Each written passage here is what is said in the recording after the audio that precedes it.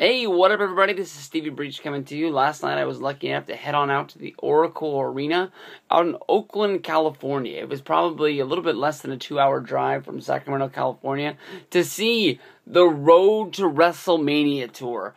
I was able to head out there with my good friends who both live here in Sacramento, Victor and Mario. I've been to a few shows with both of these guys. We're both all three of us, I apologize, are all the kind of guys we travel a lot to go to different shows, been here, there, and around the world and everything else like that. If you want to follow them on Twitter, Victor is most commonly active on Twitter at IMAMELFO. I'm a Melfo. Mario is more active on Facebook, posting pictures and statuses and things like that. Find him on there, or he's sick with it on Twitter as well. But we headed out. It was the trio. We left about 2 o'clock to try and beat traffic on the way out there. Traffic was congested on the way there, mostly because it was rainy and shitty weather to drive into to Oakland, where you're sort of like boxed in. You have cars around you all the time. The rain is up on the windshield and all sorts of shit like that. That sucked. Once we got to Oakland, we needed to kill some time. For some reason, we went to a Walmart. And honestly, I have a Walmart in my neighborhood. It's basically right at the end of my street. Walmarts across America, there's better ones than the ones that I live next to. But the one when I was in Oakland was the one where, I walked around the store and I honestly kept my hand on my phone and my wallet the whole time I was there. I did not really feel 100% safe with what was going on inside this Walmart. We didn't buy anything while we were there. We walked around, we looked at the figures, we did this, that, and the other. And when we left there was one of the funniest altercations of all time. I felt like I was about to be live inside of a World Star video, pull out the phone, start yelling, "World Star!" and filming this down. Immediately as we were walking through the security doors of Walmart, we heard this car honking at this other car, and once we got a couple feet out, this guy was punching this guy's window, yelling at him like, "You want to do something?" I'm not 100% what was going down. I'm guessing that the car that was in the rear honked at this guy trying to get him to move along, but he was doing the thing like you go get the car, you park it in front of the store, so he was holding up traffic, so the guy was honking at him. The guy took offense that he'd be like trying to get him to move his car, so he got out, and then we almost had this, brouhaha right there in the front of Walmart. We walked across the way, we went to a Chipotle. Once we got in there, we were able to kill a good amount of time, had an awesome chicken burrito, drank some fresh liquids from their water bar, and just basically, kicked it out until we were able to head on over to the show. We got in, the doors opened at 6. I was very surprised the show didn't start till 7:30, so we had an hour to kill. We went in, checked out the merch. They had the basic stuff. You can see it from the video. They had the new Cena shirt, the new Batista shirt, Uso shirt, the older Cena shirt, this, that, and the other. Convinced Victor to pick up the Best of War games for $10. I was telling him that was a steal. The first match alone was honestly worth $10. I don't remember if that made the top 5. I think it did. DVDs of last year on my awards ceremonies, but there was some good stuff there. Once we were able to get down to action, beforehand, for those who watch Zach's videos, my good buddy Zach, he put up a video when he went to the house show here in Sacramento. I wasn't able to go to that last month. I went to the one in Stockton the night before. That was about an hour and a half drive away, and it was worth it. I wish I could have gone to the one here at Arco Arena since it's only 10 to 15 minutes away from my house. But you gotta work. Gotta pay them bills. But Zach was having fun. tweeting the WWE Sacramento hashtag, and his tweets were popping up on the Arca Arena big screen. Where we were sitting on the floor, we weren't able to see the big screen because it was up above our head. But I was looking at the thing that was over the where the entrance ramp is, and honestly, like, they would revolve like in a circle, and like the more that were approved, they would just add to the loop, like it was a long photo stream that just kept playing, like they were plugging like Cena holding up his shirt and a rally towel. Mr. Curtis Axel was wearing his shirt and stuff like that. So you would know where your tweet would be because they wouldn't move them, but they would add new ones onto the end. And at one point, honestly, I think I had like 15 tweets on the thing. I was telling Randy Orton that he made the bad move by coming to Oakland, that Cena was going to beat him in the cage. I said I came to see Alicia Fox. I had my sign for Alicia Fox, my picture of me in front of the ring. All sorts of just random shit just to kill some time. Before the show, I was able to meet up with Mr. Paul JB. He's a good dude. We went to WrestleFest together. We were at Bound for Glory together. WrestleFest was just announced, so we'll be heading back out to that after WrestleMania season. It was just, kicking back and having fun. I had a lot of fun talking to a little guy. He was sitting in the second row, and it was his first show that he'd ever been to. And I was teasing him because he didn't know what was going to be going down that night. And he was asking if John Cena was going to be at the show. I said, yeah, John Cena's announced he's going to fight Randy Orton in the main event. And he said, like, is there going to be any weapons? Which means he didn't know that we were going to get a cage match that night. And I was like, I'm not going to tell you what's going to happen, because I didn't know if they were going to do the whole gimmick where, like, Vicky Guerrero or Teddy Long or whoever the hell's in charge of SmackDown came out there and then, like, sort of, like, did some gimmick where they announced it. So I just didn't want to give the full-on spoiler to the kid. But I was like, I'm only going to tell you this because, like, you're only going to see this one time at your first show, and you're lucky to be here. I said, if you look around the ring, there's hints on what it's going to be, because they have these big old posts in the turnbuckles where they just hit the cage up real fast so that you weren't missing it. But I had him thinking the whole time, because I think he thought it was a cage, because he immediately started looking up, because that's how they do it on Raw. They'll lower it down. But he was marking out once they announced it, because I think he knew he was lucky enough to go to his first show and see it.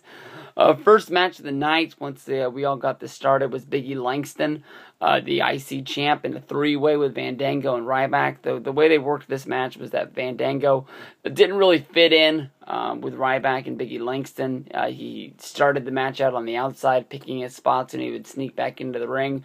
Sometimes he would try to sneak back into the ring, and either Biggie or Ryback would just give him a look like, if you come in here, you're going to mess with me. And he would get out of the ring. Summer Rae was looking hot, and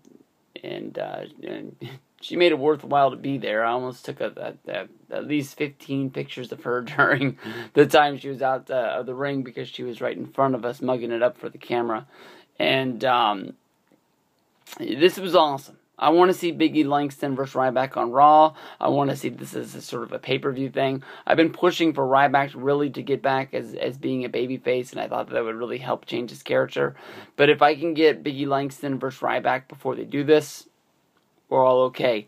It would be a great WrestleMania match as well, because Ryback, he lost last year against Mark Henry. It's debatable if he that should have happened to the guy. Biggie Langston is becoming his for second WrestleMania, but he's looking for his first win. And maybe Ryback's the kind of guy that you can beat before you turn babyface and be on the up and up. From there, we went to Curtis Axel against Zack Ryder. When Ryder came out to the ring, he threw his shirt into the crowd, and Victor caught it. We sort of both caught it together, like where both of our hands were right here. And we sort of looked at each other like, how good of friends are we? And he got the shirt, because I think Ryder was actually throwing it to him. The other show that we went to in Stockton, I think Ryder had recognized Victor, and he gave him the head nod. And so I was really surprised on how wet and how cold his shirt was. Like, he just, like, right before he walked out on stage, like, he covered himself in ice water. I don't know why the fuck he would have done that, but that shirt really, really was cold. Nothing really much to see in this match. I really didn't pay attention. Axel doesn't do it for me. Ryder hasn't been that guy in a long, long time. After that, Cameron versus Alicia Fox. We had Oksana out there as well. You were supposed to vote on your phone by tweeting the hashtag if you wanted to see a dance-off or a match. I wanted to see a match. The dance-off won. They had a dance-off, and then the girls jumped Cameron. And then after they jumped him, they took off. And then Cameron called them back in, said she wanted to kick their butt. They had a little bit of a match. I think I was the only person in the whole place who cared about this match. I was cheering my ass off for Alicia Fox. Oksana, I think, I don't know, because she didn't really have anybody to react with, since I was honestly the only person cheering this match, came all the way from one side of the ring all the way to the other to get in my face and tell me to shut up. And I was like, I'm the only person cheering, and I'm cheering on your side. It was honestly a pretty awesome moment. Alicia, she did give me the point. I'm not 100% sure if she recognizes who I am or if she just pointed at the one person that was cheering for her. But I'm in your corner, Alicia, and I'll be looking for you at WrestleMania Access. Mark Henry versus Xavier Woods versus We the People and the Americans. Somehow, Henry and Xavier Woods got the win in this match, and I heard one of the loudest pops I've ever heard at a house show. Basically, Cesaro and Swagger kicked the shit out of Woods the whole entire match. Henry finally got the hot tag, and the place went bananas. Henry was able to hit the world's strongest slam on Jack Swagger, who took the pinfall. There was a long promo before the match got started, where basically Cesaro got called by Zeb, the next world champion. And I didn't really take a whole bunch from it, but they were, putting him over that he was in the Elimination Chamber. After this was intermission. During the intermission, I met the independent wrestler Shane Cody, and I told him I was going to WrestleFest. He tried to get me to go to the next BTW event, and I just sort of looked at him like, I'm not really going to drive an hour and a half, to see it. I go to WrestleFest once a year. I enjoy seeing you wrestle there, but that's a lot of money to drive to go to an independent show with nobody there. Unless you book Kevin. Put Kevin on your show, Shane Cody, and I'll come. After that, we came back. We were looking for blood. Darren Young versus Titus O'Neil. Darren Young got the win. Bad News Barrett came out, said his opponent wasn't there tonight, so Darren Young had to face him. Back-to-back matches. Darren Young beat him. Surprised. I don't think they're doing anything with Darren Young, but he got the win here. Next was the next match, Alberto Del Rio versus The Miz. I really, the talk of a town, you always hear things when you go to shows. You remember, like, when Assault and Battery went to the house, no, it wasn't, I don't know what kind of independent show it was, but it was fucking had Hulk Hogan and Kevin Nash, Scott Steiner. It was like a dream legend show. And he was like, saying like the talk of the town that like different wrestlers were going to bring different wrestlers with them, and it was going to be a bigger show than it actually really was. But people were saying that advertised it was supposed to be Del Rio versus Mysterio. In some reviews that were there, they said that Miz was the last minute substitution for Mysterio, who I guess is hurt again. Wow. But Del Rio fought the Miz. It would have been a better match. I think it would have tore the house down if it was Del Rio versus Mysterio. I wish I would get to see them on a house show match, where they just would go balls out at it. But Del Rio beat The Miz. I was honestly sort of surprised. I yelled, "Please don't leave," to him.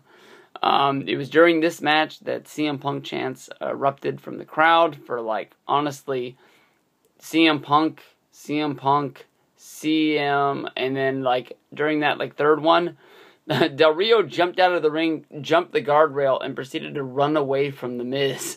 And I think him running into the crowd caused enough distraction that the CM Punks stopped. There was nothing left after that. The armbar, hooked it in for Del Rio, and he got the win.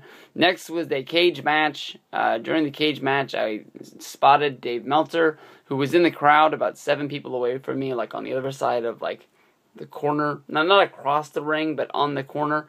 And I was like, oh shit, there's Meltzer. And like, I thought it was weird that he only showed up for the main event, because, or at least he moved to that seat for the main event. And I think I'm going to make one of those videos that I make, like, you know, when I say, like, meeting Jack Swagger and I talk about that experience.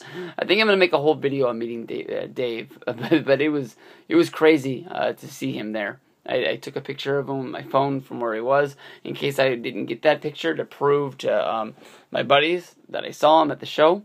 Really, really cool.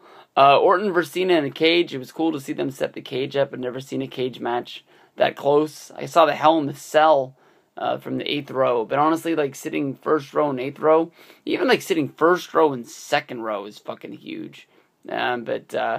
It was cool to see them work a match inside the cage, especially at a house show, and it was sort of just like, you know, who gives a shit, and they're going to do what they're going to do. Orton beat the shit out of Cena for a long time, and then there was that hot moment when Cena, you know, was causing havoc, and there was like a split-second 2 count, and I couldn't believe the people who fucking popped for this. You know, there wasn't a camera in the house, especially like with the network coming out. I didn't expect them to film this, but like, I guess people really, you know, just put their belief out, since this was a championship match. And I guess that's what you're looking for, you know, when you go to a show, just, you know, just sort of like, yeah, whatever happens, happens. But like, there was this 2 count, like 1, 2, and then he kicked out at the last minute, and it was like, did people really think that Cena was going to beat Orton in the middle of the ring in a cage match, take the championship this soon before Elimination Chamber, and just like screw everything up to where they had to go on? I know they've done phantom changes of the titles, and they've even done you know, changes at shows, and sort of like done something, but like in Oakland, California, really? People believed it. It was huge. I couldn't believe it. But Orton ended up beating Cena when he punched Cena in the balls, and he crawled out the door to get the win. And then Orton went out and grabbed a chair in order to come back into the ring, and that's when he took the FU and the 5-knuckle shuffle, and Cena ran him over with a car and this, that, and the other. But Orton was able to bail out. Cena got to climb up on the cage and say goodbye to everybody. I'm sure they'll be back soon. They'll probably do another tour, I guess in August, for when SummerSlam comes back to LA. That's right. I'm saying it here. I got no scoops, but I feel it right here. But that was my trip. It was fun. It rained the whole way home. It sucked. I got home at 12:30. I fell asleep probably about 1 o'clock, and I had to wake up again to go to school. Fuck school. To go to work. I woke up at 4:25, and I walked out the door at 5. No, I apologize. I walked out the door about 4:30 in order to get to work at 5, and then work a full day. It sucked, but it was worth it. I'm fired up for WrestleMania now. It's what I needed. And the road to WrestleMania, baby. I'm on it. Peace out.